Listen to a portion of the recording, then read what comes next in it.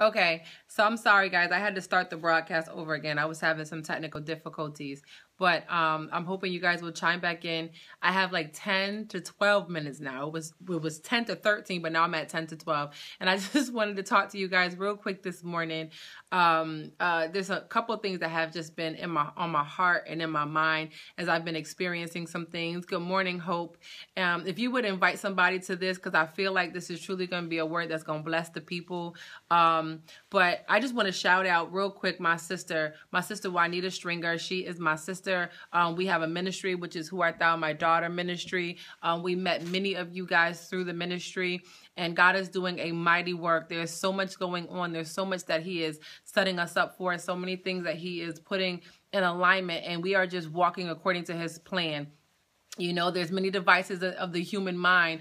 We can make up our own plans, but God truly is the one who orders our steps and aligns our steps.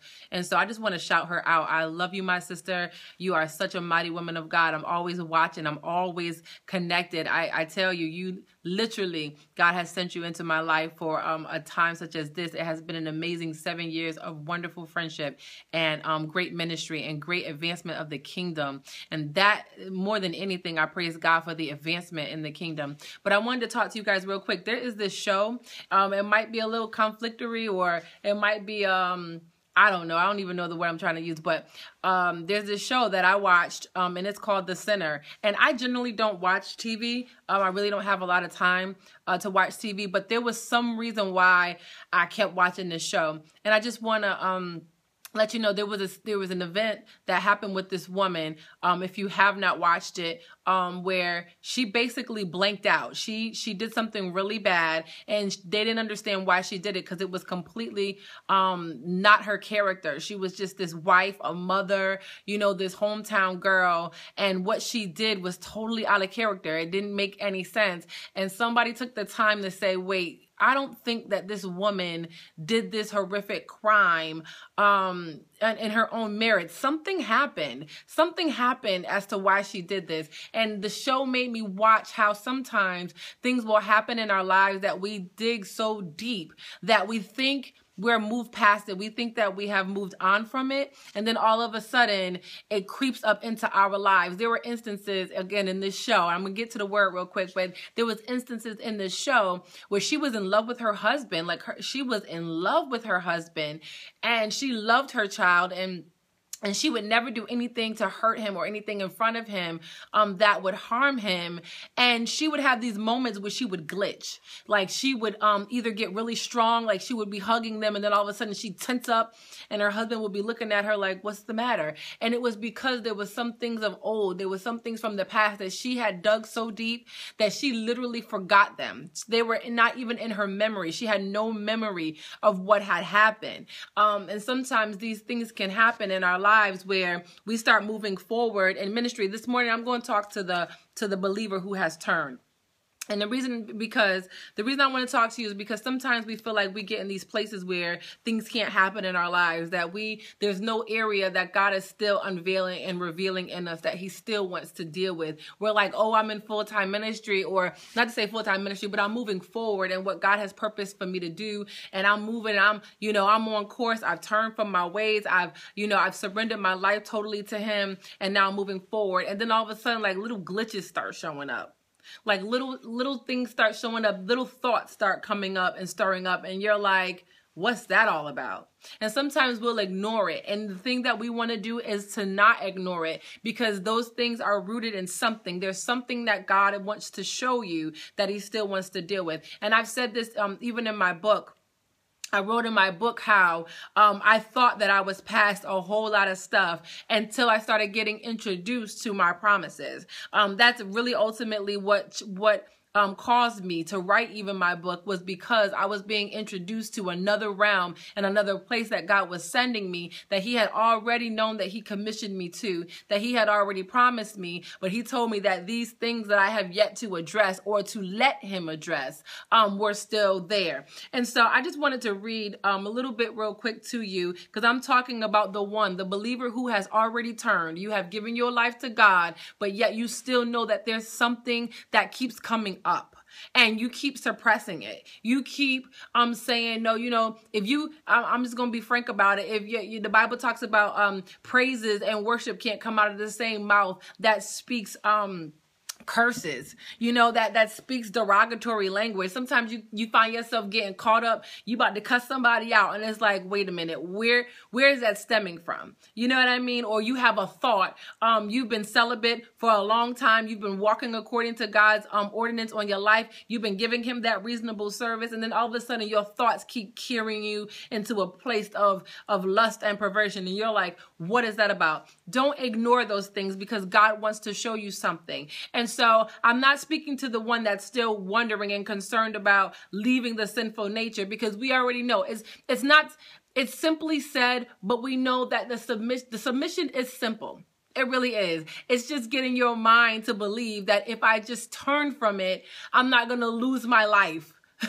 I'm not going to lose my whole identity and self. Yeah, you're going to lose your identity and self in sin, but you're going to find out exactly who God has called you to be. You're going to reintroduce yourself to yourself. And so I'm not talking to the one that knows that you know you're in sin. You know what your struggles are. And so it's literally surrendering and turning. That is the equation. Surrendering and turning. I'm talking to the believer this morning. I'm going to be quick. The one that's still struggling with, I thought I was delivered from this. I thought that this time and this season was completely over in my life. I thought that I was completely cleansed from this, that the iniquity is done with, that the sin nature is gone. Can I tell you, sometimes there is, when we know the Bible says, whom the Son sets free is free indeed.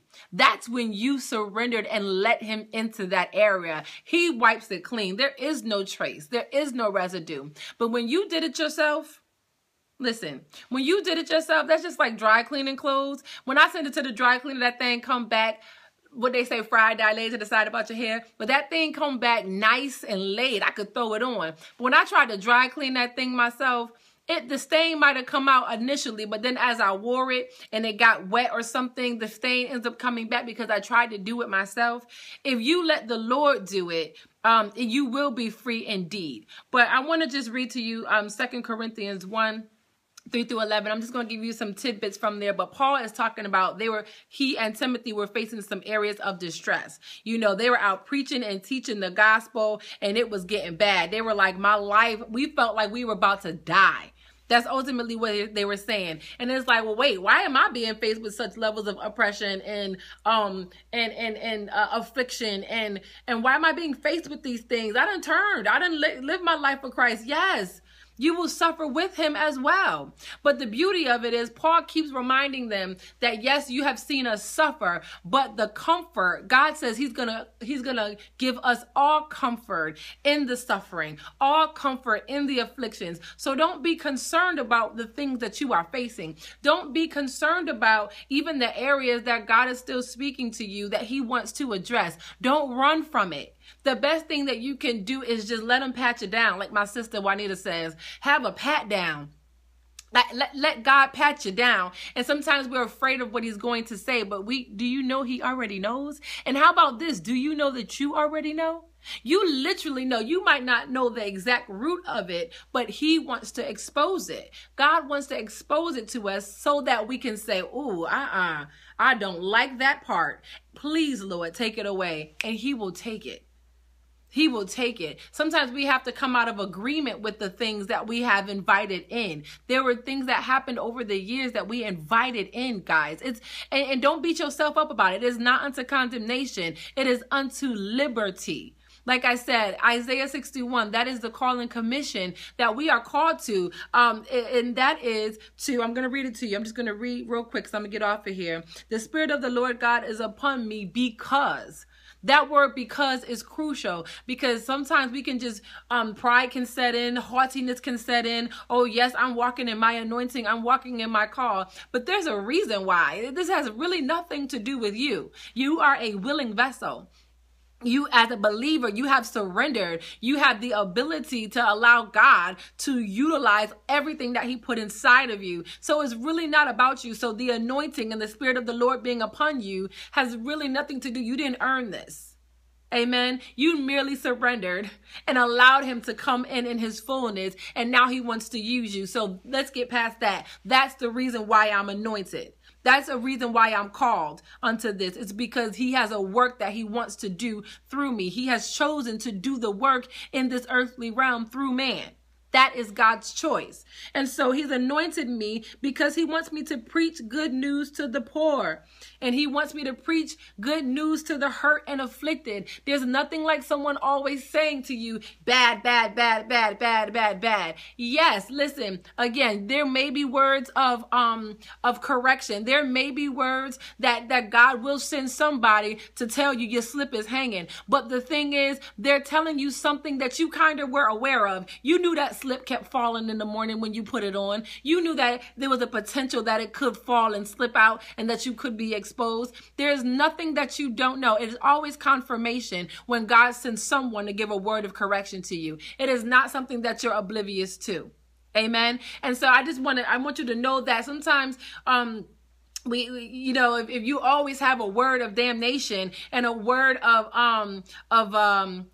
condemnation, listen, who's desiring to serve a God like that? That is not the image of Jesus Christ. Yes, he corrects. Yes, he speaks truth. Yes, he gave it to us unadulterated, but he came in love. He was like, I came that you might have life and life more abundantly. I did not come to condemn the world, but that I would save the world.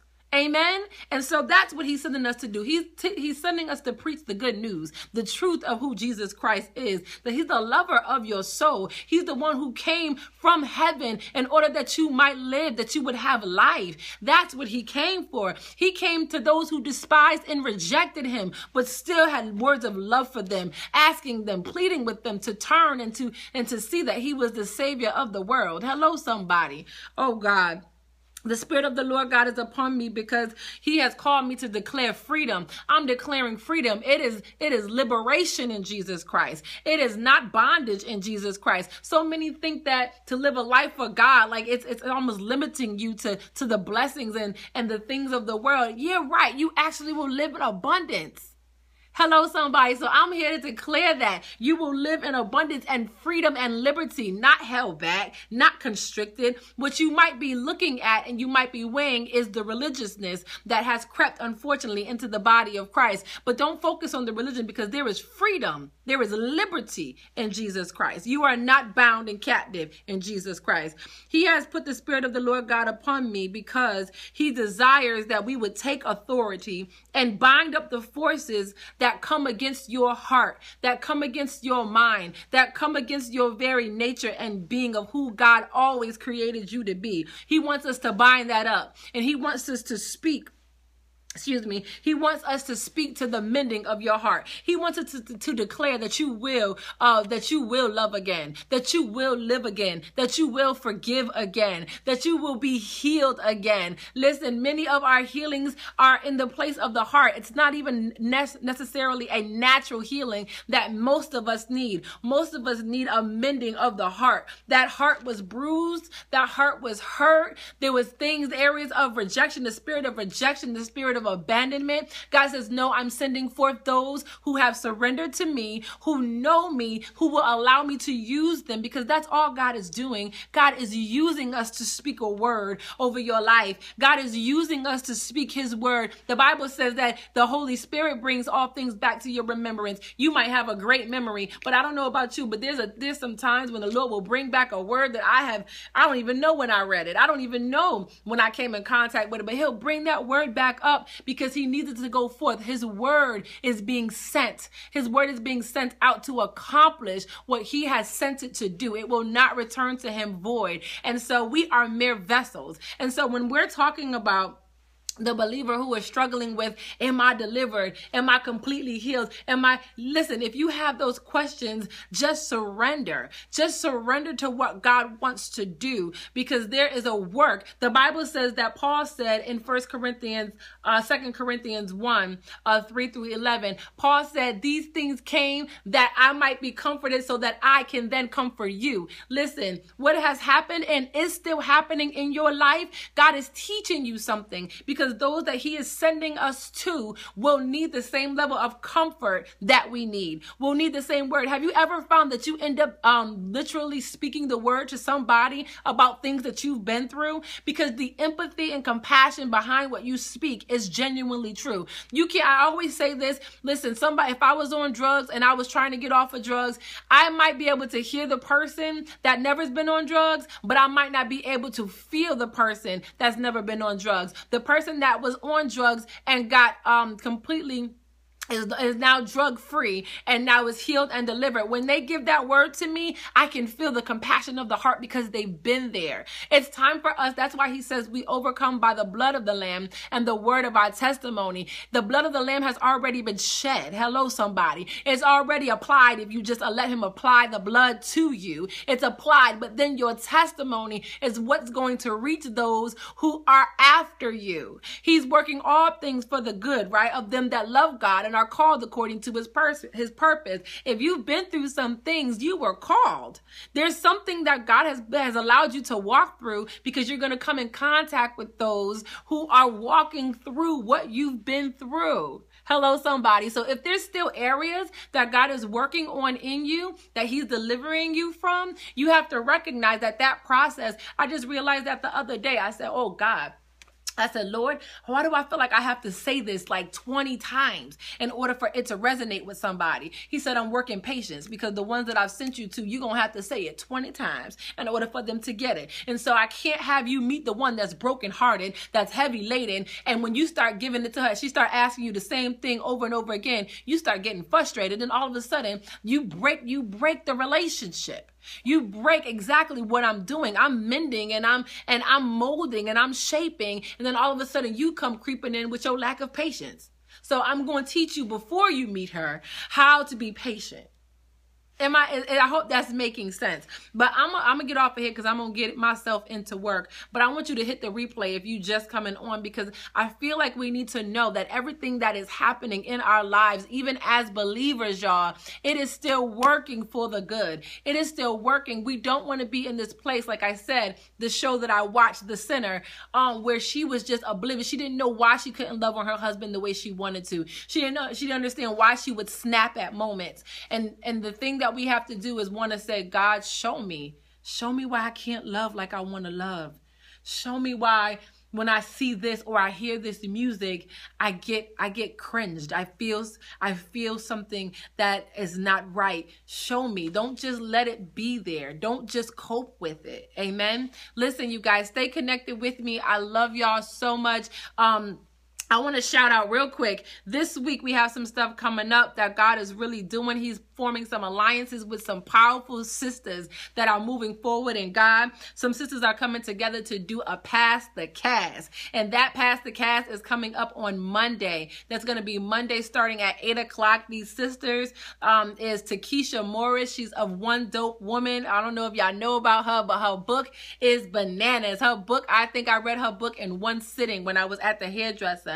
We got Elder K. Starks, When God Speaks. She has written numerous books, a lot of ebooks. Go out and check out Elder K. Starks. I tell you, you will not be disappointed. She's going to be on the Pass the Cast on Monday, again, starting at 8 o'clock. More information will be forthcoming. Then we have Miss Whitney Whitford, the new Miss Whitney Wilford, of Climbing Out. She's doing an amazing movement, connecting women with truth and just getting out there and having women really tell their testimony so that people can be set free. Amen.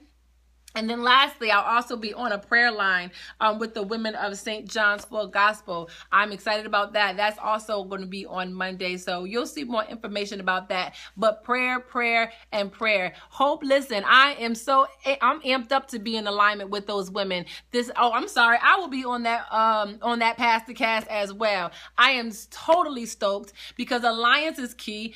We are one body, one spirit, right? One baptism, got different different gifts, got different delivery, but we're speaking the same word of truth. Our delivery might be different, but what comes out of our mouth should align with the word of God. There's one word. Amen. So you guys stay tuned, and I love you guys so much. Shania, have a blessed day. Auntie April, have a blessed day. Hope, have a blessed day. And anybody I miss, you be blessed. Tarina, have a blessed day. I praise God. One Lord. Amen. That's it. One Lord. One word. So God bless you guys. Y'all pray my strength in the Lord.